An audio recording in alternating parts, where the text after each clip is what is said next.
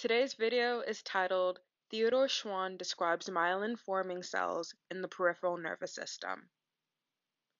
Theodor Schwann was a German physiologist who is known to be the founder of modern histology. He's most known for coining the term, all living organisms are made up of cells. Schwann was born in Neuss, Germany in 1810. 3 years after his retirement in 1882, he passed away.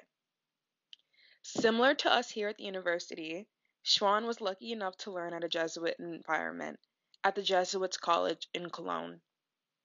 I guess it really wasn't for him, so he bounced around from school to school after a while, and he eventually found himself working at the University of Liege, where he began to investigate muscular contraction and nerve structure.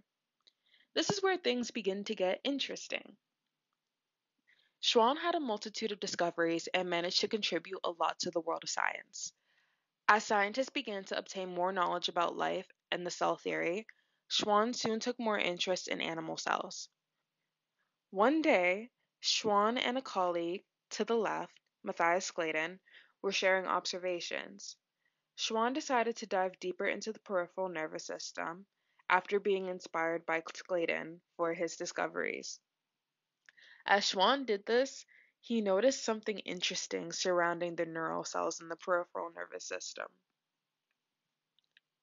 Boom! The Schwann cell! At the time, it was unknown the true function of the Schwann cell and its importance for the myelin sheath. This would be unanswered until the creation of the electron microscope. But today, we know this type of cell to help with the protection and myelination of the neuron in the peripheral nervous system. Thank you all for watching.